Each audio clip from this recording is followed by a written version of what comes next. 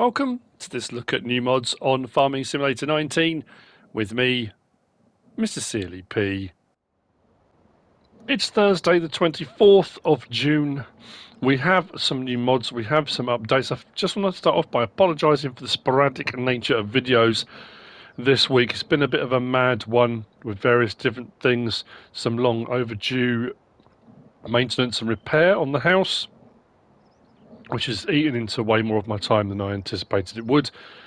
Today, my hay fever has been horrendous and my face is just melting. So between bouts of sneezing fits, I'm trying to fit this mod review in. The updates are as follows. From the left, the Crawler Loader Liebherr 622 pack by Black Sheep Modding. The PB5032 by Blendart Kolchosnik Jr. TT Czech Modding. And the box pack by TB Simulationen and Red Cat 3D have all had updates today. In front of me then, we have got the AGM Front Loader and Big Bags pack by Erik, Isac, Agro Mods. Now this kind of ties in with the next mod we're going to look at as well, which is the MF4200 series, also by Erik, Isac and Agro Mods. But we'll do the AGM pack first. 6.69 megabytes download. We have got in this pack this here, which is a transport rack for the big bags. We've got the front loader itself, the AGM 600. The tractor is part of that pack. Then over here we've got forks, we've got a bucket, we've got a leveler, and we've got forks with a grapple. Each of these are one slot, and the actual transport rack is 3. No, transport rack is 1. What was 3? Oh, the front loader forks are 3. The bags themselves are interesting because we've got this one here, which is a rechargeable bag, in that it's 1,500 litre capacity. It comes empty and you can put in it whatever you want, which is pretty cool. We'll have a look at all the gear first. The bags hook up this one here that's got the 4 straps. As you go down, it will give you the option to attach. You can do it with straps as well, but a word of warning. When I put potatoes in this, with the straps attached, this thing was flinging all over the place. As soon as I detached the straps and just had it hooked up with these little things here, not quite sure what they're called. I mean, they're technically eyelets, whatever they're called. Anyway, it was fine. So you'll find the gear under front loaders, tools and front loaders.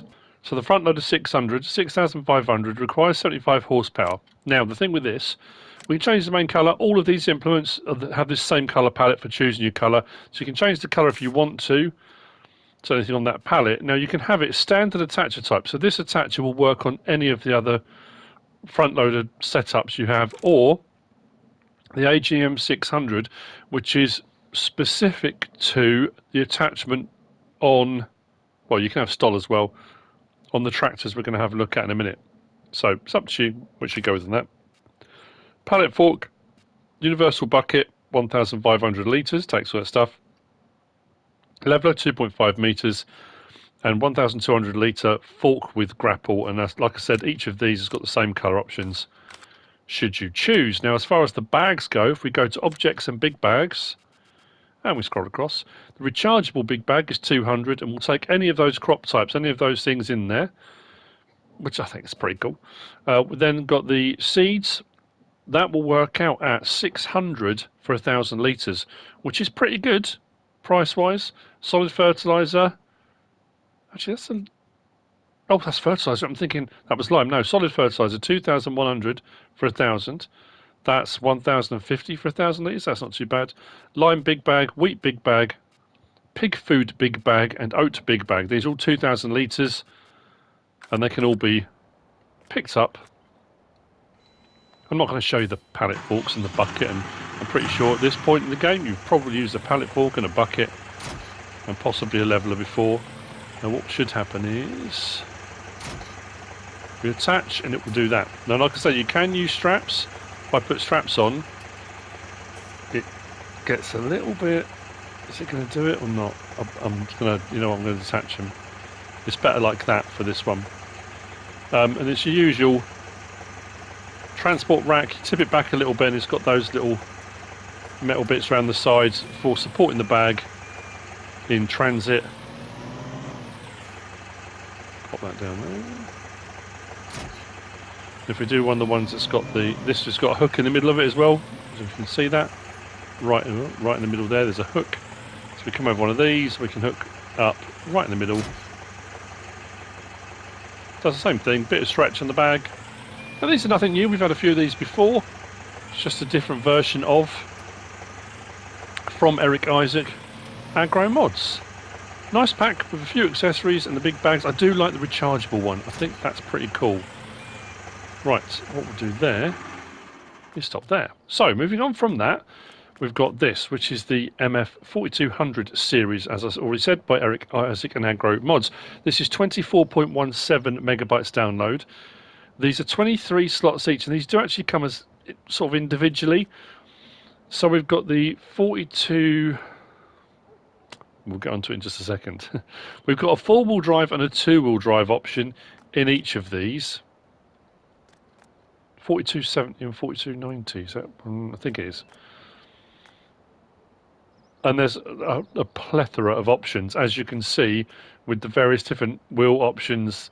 There's narrows, there's the, I always think conical tyres, the conical tyres. Well, they're not even tyres, are they? Wheels, really. Whole load in this pack. They're really nicely detailed, and you've got this modern decal. It's kind of like a metallic-y looking one, which I quite like the look of. Well, you've got the standard Massey Ferguson one, if you want. So these you'll find under vehicles and small tractors. Yeah, 4275. So we've got the 4275 4x4, the 4275 4x2. Those are the first two. We'll have a look at this again. The 4290 4x4 and the 4290 4x2. Prices vary, but the slot count will drop down from 23 to 2 for any subsequent one you get. So on the 4x4, we can change the rim colour. The rim colour options are the same on all of them, so I won't go through it on all of them. We can change the rim colour to anything on that. Then configuration does weights. So we've got 140 kilogram, 210 kilogram, 280 kilogram, back to standard. There's no 3-point link on any of these. Then wheel brand, we've got Lizard and Michelin. Now on, I'm sure it's the 4290s, you only get a narrow tyre option. I'm pretty sure you do on the Michelins. But anyway, so on the Lizard, we've got standard. Wheel weights, Rice tyres. Hang on, did we go large there? No. Standard, wheel weights, straight to Rice tyre. Double Rice tyre, Rice and auxiliary, complete auxiliary, used Rice tyre, double used Rice tyre, used and auxiliary, used and complete auxiliary, iron wheels, conical wheels, back to standard. Then under Michelin, we've got standard, weights, wides, wide and weights, narrows, and back to standard. I think it was just those two. Yeah, then back to Lizard again. Then design, we've got protection grid that sticks out a long way off the front, or not. Front grille, old design or new design, so depending on what lighting design you want. I do like the new design. Fenders, front, rear, both. Then engine setup. On the 4275, we've got 75 horsepower, and 80 horsepower, and 89 horsepower, then back to 75. So 75, 80, 89. Then exhaust, we've got original. We've got original 2, chrome, back to original. Then side design, this is the decals. You've got the old design decal, then the new design. Now that looks black from there, but as you move around, you'll see it's the shiny metallic as you go around. So if you're at an angle when you first do it and think, oh, it's not right, you just need to come around a little bit and it'll be absolutely fine. Then front loader attacher, no. The AGM 600, which goes with the pack we just looked at. Stall or no. Those are your options on that one. The 2-wheel drive alternative, again, colour options are the same. Configuration for the weights is the same. Wheel brand, Lizard and Michelin. I think we've got pretty much same options. Obviously, you're not going to get the front ones changing. Double Rice, auxiliaries, used. Yeah. And back, pretty much same with the design. I'm sure everything else is exactly the same with this. front grille, fenders. Obviously, you're not going to get fenders over the front wheels because it's the two-wheel drive option. Same engine setup. Exhaust is the same. Design is the same. And then front loader attacher. So if you have got the protection grid as an option and you go for the front loader attacher, it takes the protection grid off. Yeah. And then we move on to the 4290. Rim colour is exactly the same. Configuration is exactly the same. Up to a 280 kilogram weight. We've got Lizard or Michelin now. Oh, yes, so on the 4290, if you go for Michelin, you've only got a narrow tyre option. There's not another option on that. So under Lizard, standard, I think it's the same options. Rice tyres, auxiliaries, used rice, auxiliaries, iron, conical, and back. And then I think everything else is the same. Protection grid, designs. Difference is going to be when we get to engine setup. With the 4290, we've got a 99 horsepower and a 105 horsepower. Those are two engine sizes. But everything else is exactly the same, including front loader attachers. And then the same with the two-wheel drive option. Pretty sure it's the same with the wheel brand. Yep, under the Michelins, it's narrows only. So it's the Lizards that have got all the tyre choices. And all the rest of the options are exactly the same as the first ones we looked at. So these are the 4270s, that's the larger engine size, the 4283. 4275 went with the iron wheels on the two-wheel drive version, wider tyres on the four-wheel drive version, but with the front loader attacher, the AGM 600. And then this one with the 4290, I went with the narrow wheel setup on this one on the two-wheel drive with the newer decals. And that one with the comicals. Let's start one up. There's a bit of a delay when you start it up. I thought to start off with there's no sound, it's not working, but it just takes a little bit. Horn. Lights.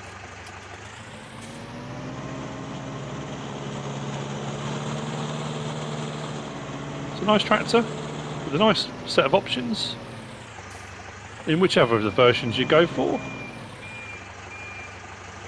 Hasn't got a crazy reverse alarm or anything like that. First person looks like this.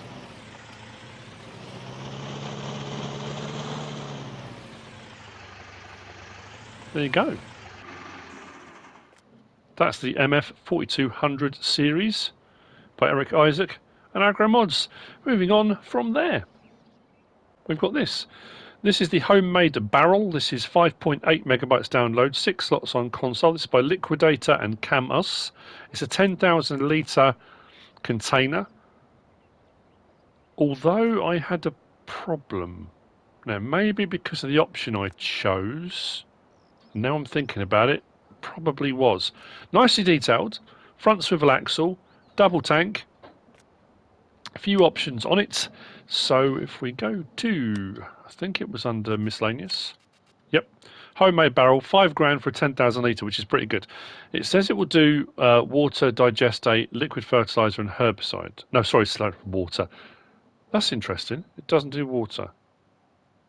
Slurry and digestate, liquid fertiliser and herbicide. Is there one under animals that does water and milk? No. Oh, okay.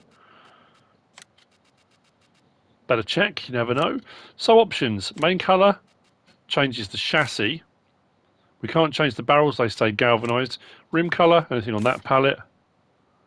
Then you can have without ladder, ladder right, ladder left, ladder on both sides. And then you got capacity in the back, on the sides. So this is where this connects up. Then it says in the back to sprayers, so that could be why, because I took it out to fill it up and it only gave me the option for slurry or digestate. So potentially you need to have that on in the back to sprayers to get liquid fertilizer or herbicide in it, I would think.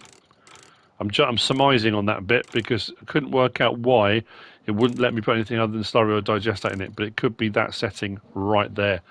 But there you go. 10,000 litres capacity. And homemade barrel by Liquidator and KamUs. Moving on from there, we have got this. This is the Massey Ferguson DM 306 PFK. This is 5.27 megabytes download, 10 slots on console. It's by LS Agro Ole. It's a 3.2,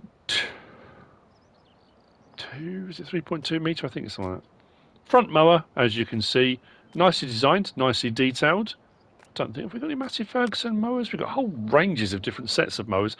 I think some with different configurations, but you'll find it under mowers. 18,000, 3.2 meter width, requires 85 horsepower, we're at 13 miles per hour. Mowers cut grass. No options available, you get it just like that. So, let's hook up.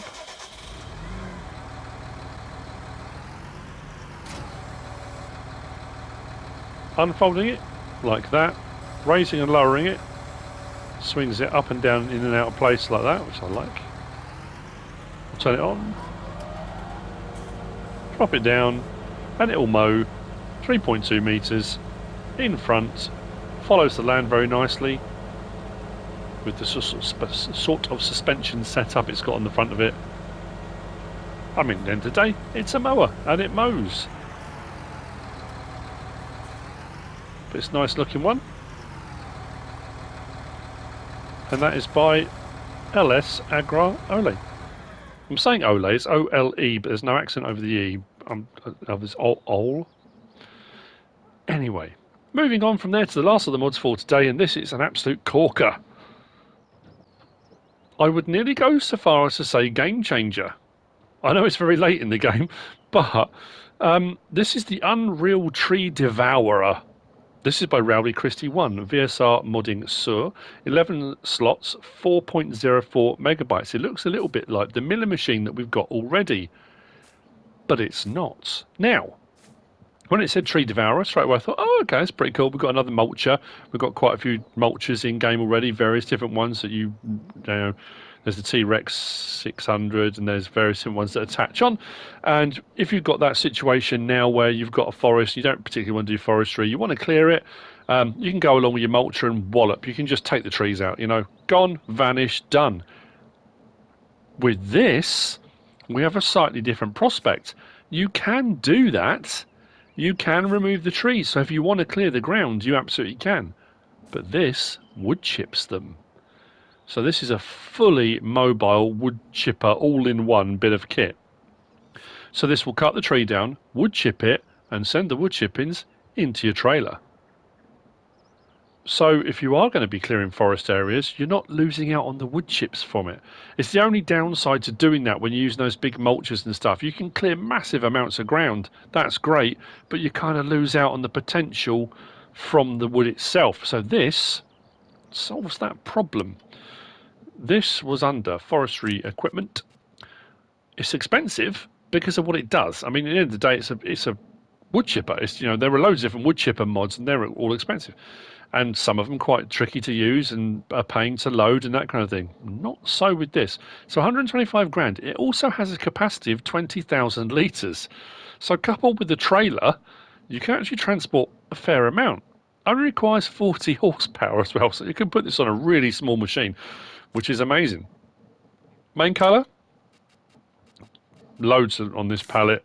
We can go with whatever you want. And then you see where it says Unreal on there. That's the design colour. If we change that, say, for pink, that changes the logo Unreal. And that's it. Those are your options. Now, at first, I was a little bit, only because when I read the actual blurb, the blurb says, this machine is capable of devouring hundreds of trees and trunks in a few seconds. That is a bold statement. That's why its price is so high. I mean, I would say the price is high because it is so versatile, so mobile. We'll lift it up, pipe out, swings the pipe round. Now, this does also have lights on it as well on the front here, which is pretty handy. So if you go like that, and then main beam with the tractor as well, we've got a nice big open area. Now, this is the RYC, this is the Trans 70, the one that tips up as well. I'm not quite sure why I picked this one to use, but a little bit finicky in that. Let's turn it on, we'll drop it down, let's do a tree. And yes, it does do the tree very quickly. However, I'm finding a lot of the times the stump is remaining. So that concept of devouring trees hundreds in seconds, not so sure. If I want to get rid of that stump, there was a couple of ways I was doing it. One, get up close to it, raise it like that, and it will get rid of it and lower it back down again. It didn't always work. So the other way I was looking at doing it was, and I love the fact you're getting the wood, you're getting the wood chip. So it's coming just off to the side, and I was getting the wood chip. Come on, please work now. Oh, nearly there. Like that. So if you come just to the side of it, it was then removing the stump. Now, I would argue that even that bit of time it takes to do that, it's well worth it because of the wood chipping.